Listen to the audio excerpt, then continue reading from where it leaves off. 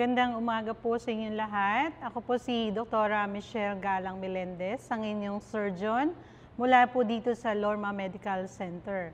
Nandito po ako upang i-discuss ang ilang mga bagay na dapat ninyong malaman tungkol sa breast cancer. Ano ba ang mga facts and myths lamang tungkol sa breast cancer?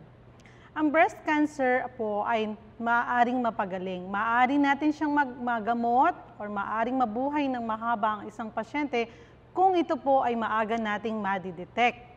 Ito ay isa sa pinaka-common na cancer sa Pilipinas.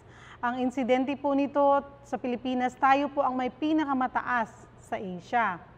Nakakalungkot isipin pero tayo ang may pinakamataas na bilang ng breast cancer sa buong Asya. Tayo rin po ang may pinakamababang survival rate.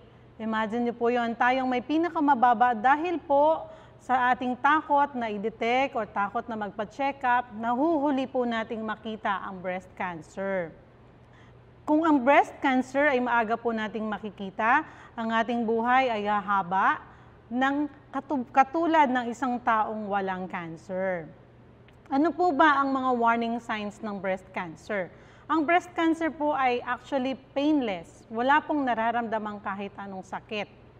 Ang mga warning signs na katulad ng hindi pantay na paglaki ng suso, pag-atras ng utong, pagkakaroon ng mga eksemang kondisyon sa paligid ng balat ng suso, paglubog ng paligid ng balat ng suso, pag-ulcer or yung isa pong tinatawag natin na peau d'orange. Yung pong balat ng breast nagiging para siyang balat ng orange. And ang pinakamalala pong senyales ay pagkakaroon po ng bukol sa ibang parte ng katawan. Ibig sabihin po nun, kumalat na ang breast cancer. Ang mga warning signs ng suso na dapat nating bantayan, una ay painless lump in the breast. A lump sa ilalim ng suso o sa kilikili na kahit natapos ng ating regla ay meron pa rin. Ang lump na ito ay maaaring unang senyales ng breast cancer. Madalas po walang pain, pero kung minsan may nararamdaman ng pasyente na parang tinutusok-tusok doon sa area kung nasaan po yung bukol. Ang pinakamaganda po sa lahat para malaman natin kung tayo ay may early breast cancer or cancer na hindi pa kumakalat ay kailangan ma-screen. Screening meaning hindi pa natin alam na may sakit tayo, aalamin pa lang natin. Kaya po tinatawag siya na screening. So, isa sa mga senyales din na akala natin ay nagkakaroon lang po ng parabang pamamaga yung balat ng breast. Pero kung titingnan mong mabuti, ito pala yung tinatawag na peau d'orange or orange peel. Yung pong balat ng breast, nagmumukha siyang balat ng orange. Kitang-kita mo yung bawat pores. Ito po ay isang advanced na klase ng breast cancer. Kung sa staging, ito na po yung tinatawag nating stage 3C. Isang hakbang na lang, stage 4 na po yun. Susunod po yung paglubog ng balat kung nasaan ang bukol. Yung ordinaryong bukol ng breast, wala po siyang actually paglubog ng balat. Pero po yung cancer sa suso, yung bukol mismo, lulubog yung balat kung nasaan yung bukol. Kasi po, yung bukol na yon, ang cancer pag lumalaki, hinahatak niya lahat ng tissue sa paligid niya. Kaya po lumulubog yung balat. Yun ang tinatawag nating skin dimpling. So, ang mga bagay na dapat ninyong alalahanin, fact number 1, mga katotohanan sa cancer sa suso. All women are at risk. Lahat tayong mga babae. Approximately 70% of breast cancers occur in women with none of the known risk factors. So, marami po yung risk factor, pero 70% po ng babae may breast cancer, wala po nung risk factor na yon. Fact number 2, only about 5% of breast cancers are inherited. Ibig sabihin, 5% lang po ng populasyon ng may breast cancer ang namana. 80% po ng breast cancer, sila yung first time na breast cancer sa family. Wala pong relasyon sa pagkakaroon ng pamilya na may breast cancer. Fact number 3, early detection does not prevent breast cancer. Hindi po talaga natin mapiprevent yan. Pero kung maaga natin siyang ma-detect, mahahaba po yung buhay natin. Tandaan nyo po, ang haba ng buhay ng babaeng may breast cancer na stage 1 at stage 2A ay kasing haba ng buhay ng babaeng walang breast cancer. So parang pare-parehas lang po ng ating survival. So paano po ba natin madidetect yung breast cancer na yan na kumikitil sa buhay ng maraming Pilipina? Dapat po by recommendation, by age 20, marunong na po tayong mag-examine ng ating sariling suso. Ine-examine po ito tuwing ika-10 hanggang ika-14 na araw matapos ang ating regla. So 10 to 14 days after your menses, humiga or habang naliligo, examinin ang suso. Yun po ay pagtungtong ng edad na 20. Pagtungtong po ng 30, dito na po tayo dapat mas vigilant. Dapat taon-taon nagpupunta po kayo sa inyong surgeon or gynecologist or OBGYN upang ma-examine ang suso ng doktor. Ang self-breast examination kayo yung gagawa. Ang clinical breast examination kaming mga doktor. Ngayon po, pagtungtong po ng edad na 50 po yan sa Philippines. Hindi kagaya sa Caucasians na 40. Sa ating Asians, dahil matigas ang breast natin compared sa Caucasians, ang recommended na mammography o yung pag-x-ray ng suso ay pagtungtong ng edad na 50. No, taon-taon po yun. Para po ma-screen ang breast cancer. Hindi para ma-diagnose lang, para ma-screen. Screening again, wala pang symptom, gusto nating alamin kung may nakatago ba. Ngayon, paano po ba ginagamot ang breast cancer? Simple lang po ang paggamot kung ikaw ay early. Kung nasa stage 1 and 2, enough na po ang surgery. Yung maaring tanggalin ng suso o maaari din pong i-preserve yung suso. Portion lang ng breast ang tatanggalin. Depende po sa lokasyon ng bukol. Pero kung medyo late po tayong nagpa-check up, syempre po, ano ba ang kaibahan ng cancer? Pares lang naman pong bukol eh. Ano ba yung cancer at hindi cancer? Si hindi cancer, nandiyan lang siya. Kung minsan, kakatandaan na natin. Si cancer, kahit na napakaliit na butil lang po niya, maaari po siyang pumunta sa brain, sa lungs, sa liver, and sa bones. Kaya po tayo masyadong agresibo. Ngayon, pag lumampas kayo ng stage 2, 2B na po kayo, kailangan na po ninyong ma-receive, matanggap lahat ng gamutan sa cancer. Katulad ng chemotherapy, radiation therapy.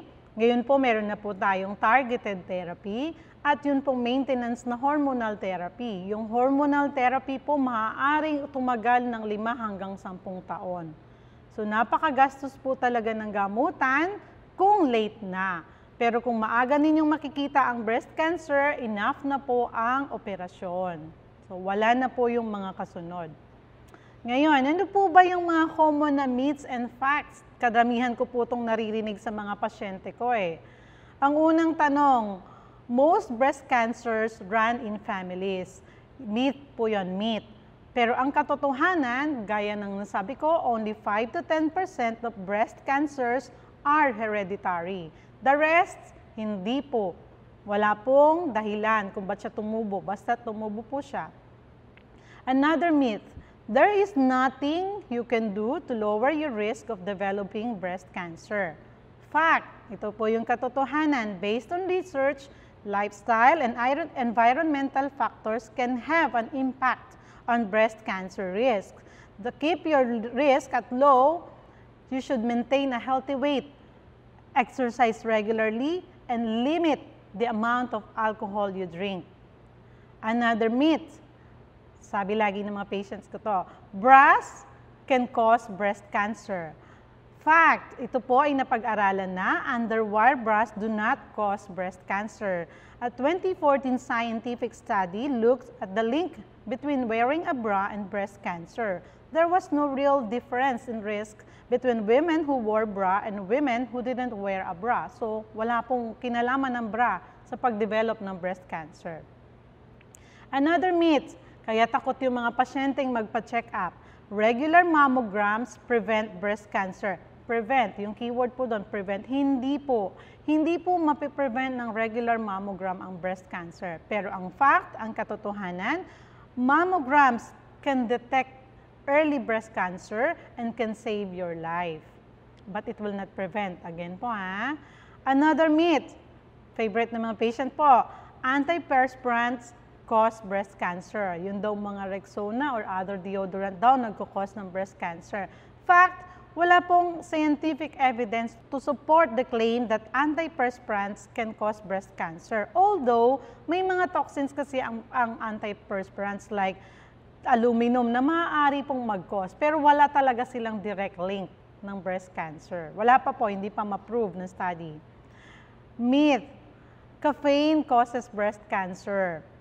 So reality, there's no causal connection between drinking caffeine and getting breast cancer. Although, sa mga studies po, pagka po tayo malapit ng reglahin, increased intake of caffeine can cause breast pain. Breast pain lang po, but it will not cause breast cancer. It will cause breast soreness, pero not breast cancer. Pero hindi pa rin po talaga direct yung link sa kanilang dalawa. Hindi pa po matibay yung evidence.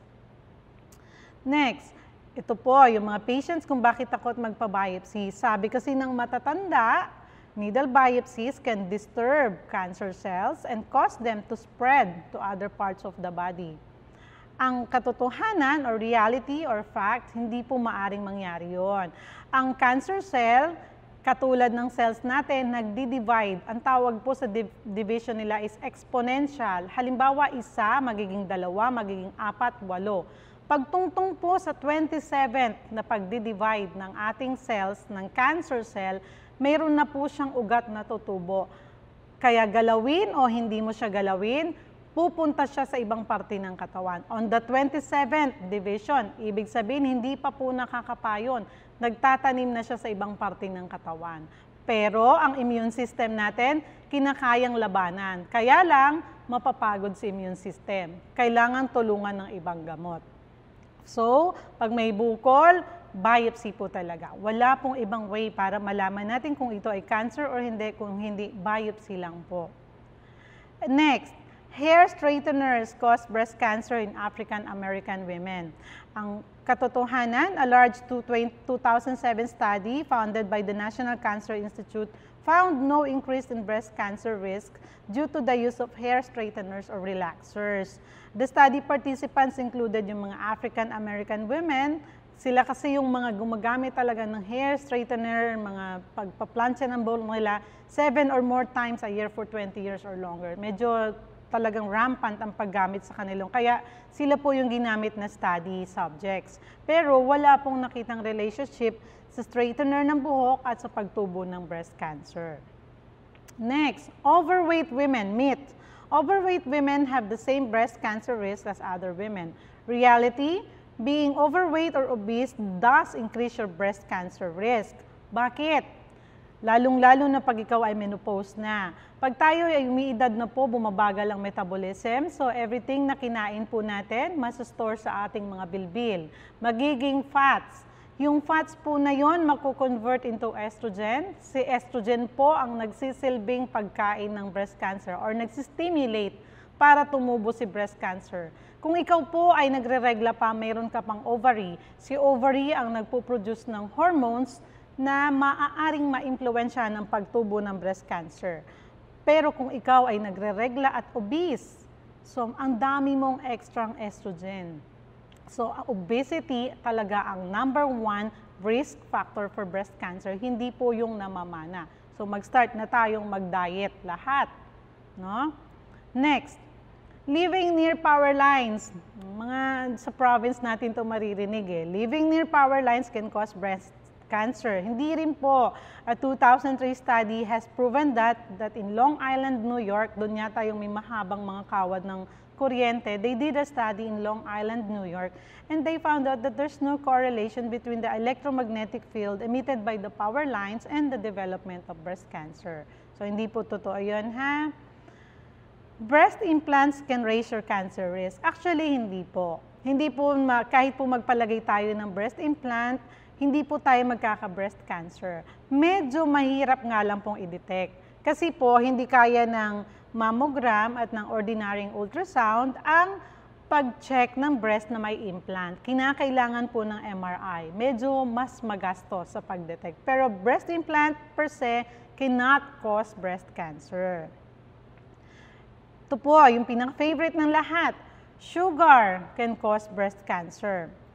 Bottom line is, lahat po ng parte ng ating katawan, kailangan po ng sugar.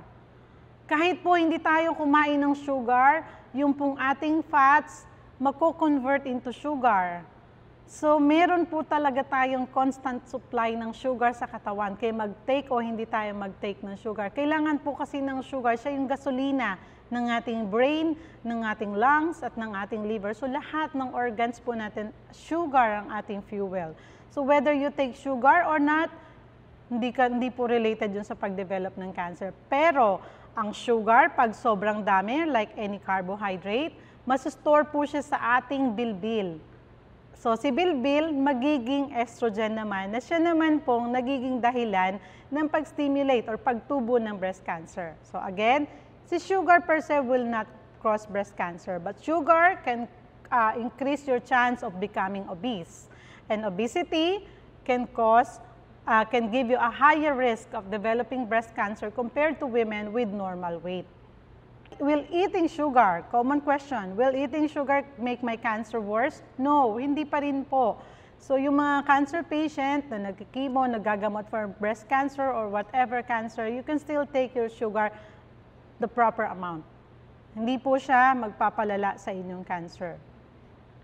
Do artificial sweeteners can cause cancer? Hindi pa rin po. Yung mga NutraSweet like Equal or Stevia, hindi po sila nagkukos ng pag-develop ng cancer. Do cell phones cause cancer? Hindi pa rin po. No? Ito po yung mga dinidiscuss ko sa inyo, mga common question, kaya lumalala. Kaya ang Pilipinas, ang may pinakamataas na bilang ng cancer sa Asia at tayo rin ang may pinakamalalang survival kasi sa ating kultura. No, mali yung ating mga paniniwala. Yung cellphone, hindi po siya magkukos ng breast cancer. But you can use your cellphone to search on and to contact the National Cancer Institute para humingi ng tulong. So, another facts, last na po ito, na fact tungkol sa breast cancer. The global incidence of breast cancer has tremendously increased by 256% for the past 30 years in Southeast Asia. Sobrang taas po. Breast cancer is the leading killer of women ages 35 to 45 worldwide. More than 1 million of women develop breast cancer without knowing it, lalo na po sa atin sa Pilipinas. And almost 500,000 die from it every year. 1 out of 13 Filipino women will develop breast cancer in her lifetime. Actually, ang pinakamarami pong incidence sa buong Pilipinas is the province of Pampanga.